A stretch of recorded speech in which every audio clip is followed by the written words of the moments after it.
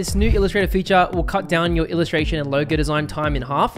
It's called Turntable, and they showed it at Adobe Max last year, finally on the Illustrator beta. So if you don't have Illustrator beta, go to CC Cloud and go download that. If you don't know how to download that, you just go to apps and go to beta and then install that. Basically what you want to do is you want to go to window and go to properties. So I'm going to open my properties window here. And it has to be a group, or so you can have text and vector or just vector only. So I've got this vector in a group. If I click on it and go to the properties, you'll see this little icon here says turntable with the 2 stars. You want to click that and it might say, oh, the subject might be too simple or too detailed. So try and do it on logos that don't have too many shapes and vectors going on because it might lag. Great. So once it's done loading, it may take 30 seconds. It may take a couple of minutes. But you'll get this pop-up bar, this contextual bar. And so what I can do is I can drag it to the left and you can see now it's created the back of the helmet, which is super cool.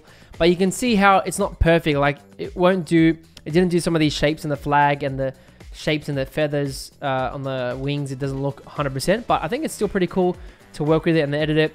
Now, if I go the other way, you can see we got a different version of that. And then maybe you want like this is pretty cool, like this side view, and then I'll go in here and then like maybe clean up the shapes, you know, maybe delete some shapes, whatever I want. I can always come in here, and if I select it again, if you do make changes, it's okay. You can click on turntable again, and because it recognizes that shape as that you've already used the turntable, you can go back and edit it. So then I can just go back, click turntable again, and the bar will come out, and then I can do this. Now, a cool thing is you got these 2 arrows. If I click the down arrow, it's going to change on a 45-degree angle from the top view. And now if I click the up arrow, it will go back to the center view, just standard. And then if I go up, it'll go minus 45 degrees. So now it's from the bottom view and I can spin it, which is really cool. And then I can just duplicate it, holding Alt and Shift.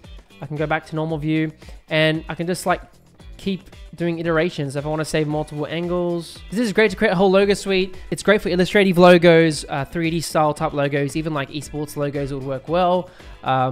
But you can also use it on text as well. I did example here. I used it on this text here, and you can see what it does to the text. It's live text, but you can't edit it. It won't let you. Even if you do edit it, it just doesn't work. So if I type something in here and do the turntable, it just goes back to the original text, as you can see. So I did test that out. Yeah, it works good. I tested on one of my old logos I did for a client. You can see this one. I'm going to rotate it like this, and it's a wheel with a lightning bolt. I think it's pretty cool if you want to suss it out about a different angle. But I think it's really cool. Now what you can do is click the insert view button. Instead of copying, you can do it like this way, insert view, and it just makes duplicates of the logo, as you can see. So it's a quick way, do iterations. I think it's super cool. And then if you want to reset the view, you can click this little reverse arrow here, click that, or just go back to the original logo view that you had at the start. And then you can flag it or up it, whatever, for feedback, but I don't bother touching these tools. But that's basically how you do it.